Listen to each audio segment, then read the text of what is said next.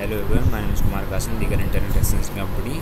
In the previous video, I have discussed documentary evidence. Now, primary evidence. Primary evidence, it can be said, is the best of highest evidence. According to Section 62 of the Indian Evidence Act, 1872, primary evidence is the type of evidence that provides the greatest certainty about the fact in question. The original document itself should be produced in the original form to verify the terms of the transaction. We can say Section 64 stipulates that the documents must only be proven by the primary evidence.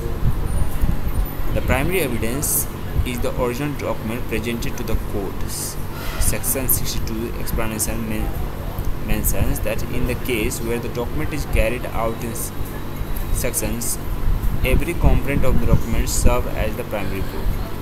When a document is signed in counterparts, each counterpart serves as the primary evidence against those who have signed it. So, thank you for being here. See you in the next video for secondary evidence.